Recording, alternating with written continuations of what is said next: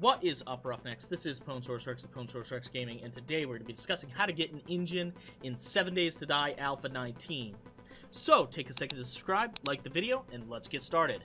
Okay, guys, you could always buy an engine from a trader. That is a real possibility if he has one. You can also find it in these pass and gas boxes right here, which can be found at any gas station or mechanic shop or anything like that.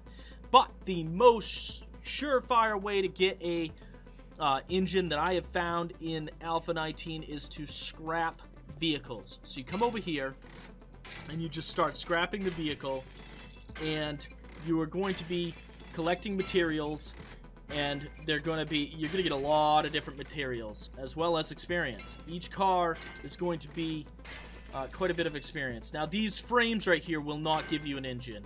Those are too broken down. You need the ones that are tier 2, which would be this right here. This is what you need right here, and this is going to get. There we go. We got one. We got one right there. That was actually pretty quick, guys. I had gone around this entire city in a video before, because you do not want to use the impact driver when looking for something specific in Alpha 19. It is quick, but it does not work the same. It does not get you as many materials as the ratchet or the wrench. So make sure to use a ratchet or a wrench. Go around and wrench those vehicles in their tier 2 standing, and you will find an engine before you know it.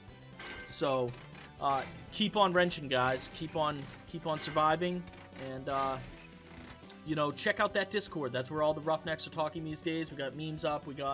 We're discussing different things, you know, life in general. It's kind of fun. And, you know, check out that Patreon. That's all the patrons support this channel. They assist a lot, and it's awesome to have them. It's great to have those elite Roughnecks with us. And, you know, if I don't see you in the comments below, I'll see you in the next video.